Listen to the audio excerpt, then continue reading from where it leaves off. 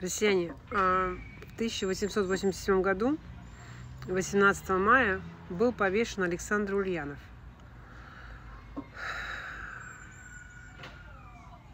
За попытку убить царя. Вот скажите, зачем он умирал? В 1883 году, за 4 года до этого, трехцветный флаг, вот ваш триколор, был официально вернут или повернут в царскую Россию, да, вот стал официальным флагом. То есть у вас сейчас опять тот официальный флаг, но бедный Александр Ульянов крутится в могиле.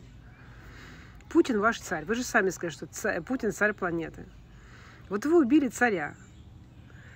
Александр Ульянов, Владимир Ульянов, Сталин, Иосиф Виссарионович, все они, в том числе и Хрущев, и Брежнев, все они крутятся в могиле, потому что вы вернули триколор. Ради чего умирали все эти люди, когда вы вернулись обратно в царское самодержание? Опять это вот рекруты, опять у вас эти вот...